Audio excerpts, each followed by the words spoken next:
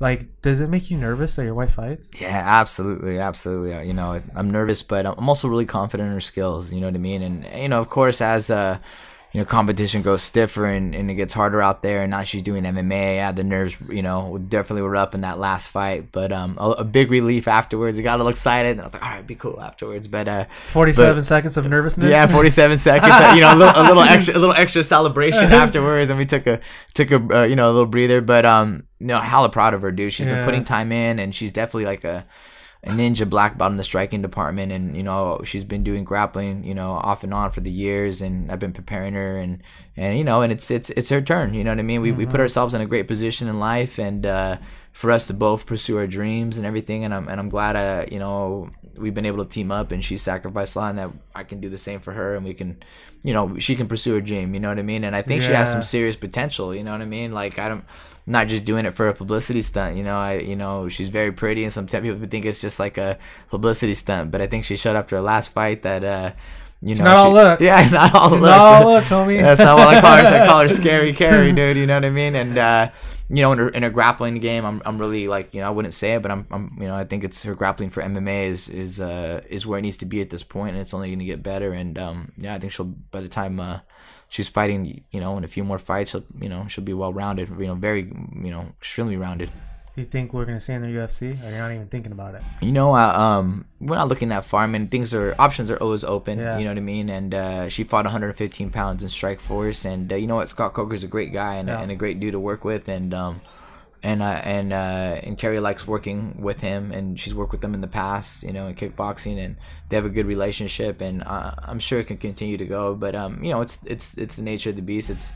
It's a business out here, and we'll see how things go. Options are always open.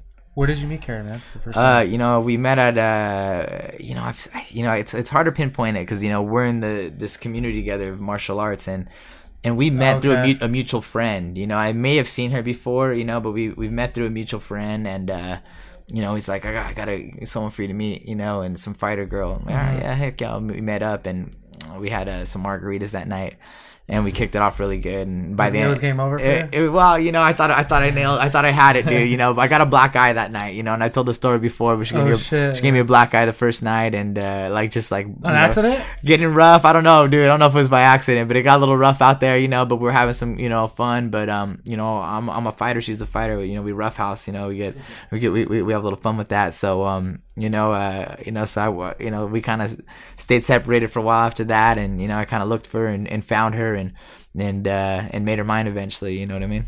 That's awesome, man. Yeah. So you guys have a daughter together. I mean, how does she knows, obviously she's old enough to know that she sees what you guys do. Mm-hmm. Does she get nervous that she's like, daddy has to fight? It's been challenging the last couple of years because when they're little, they're not aware. Now she is more aware, and and it can make you feel some type of way. You know what I mean? Myself as well, and sometimes I wish she'd never seen it or does what, but you just have your concerns. You have your concerns how it impacts your daughter or impacts your kids. So knowing that, it kind of messes with me a little bit. But I think she knows the sport. We try to let her know that it's a sport and we're having fun out there. We're pursuing our dreams and not to do it. But people's reactions if you lose, or just the reaction from adults, passes on to the kids and all that. So it's something I'm navigating around, and we're dealing with it. But she knows the sport well, and she loves it, and she's cool with it. She loves her fighters. She's watching Holly Holm versus Jermaine, and talks about it, and